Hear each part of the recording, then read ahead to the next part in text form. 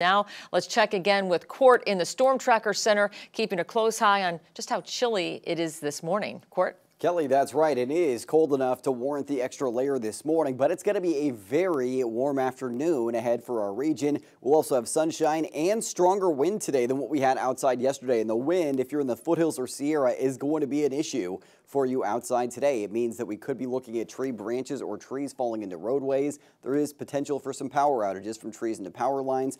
Warm and dry end of this week, and then we finally have a chance for showers returning for the back end of your weekend in some mountain areas, although models have really been backing off on the chance for showers dropping south into our region over the last couple of runs. Temperatures this morning starting out in the mid to upper 30s for the valley right now. We're in the 40s in the foothills for Paradise and Magalia, but some mountain areas or foothill areas are in the 30s and teens to 20s in our mountain zones this morning. Wind mostly light and out of the north. Throughout the day, though, we're going to see those winds up to 40 miles an hour out of the northeast in the foothills. Could see some pockets of those strong winds in the Sierra as well, but mostly up to 30-mile-an-hour gusts there. For the valley, gusts today maybe around 25 miles an hour, but that looks to be about it. So the stronger winds are going to be limited to areas of the foothills and Sierra, and they'll be out of the northeast. Heading through your Friday, winds staying breezy, but not as strong as today, and then winds continue to become lighter as we head into your weekend. Satellite and radar showing you clear skies overhead right now. We have high pressure off the coast and low pressure just off to our east, and that's what's really driving our forecast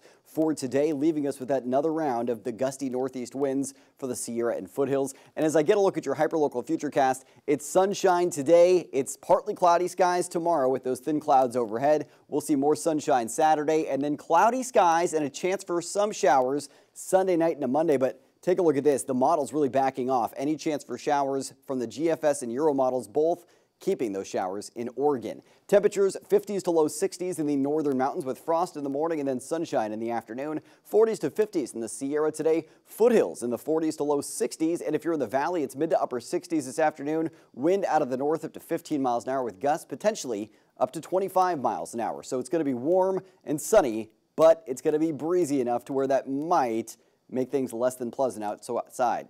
Getting a look at your Storm Tracker's 7-day forecast where your weekend's always in view. Clouds overhead tomorrow, but very mild. Mostly sunny and warm Saturday. Looks like a great day to get outdoors. Mid to upper 60s in the valley. Back down to the low to mid 60s on Sunday with partly cloudy skies.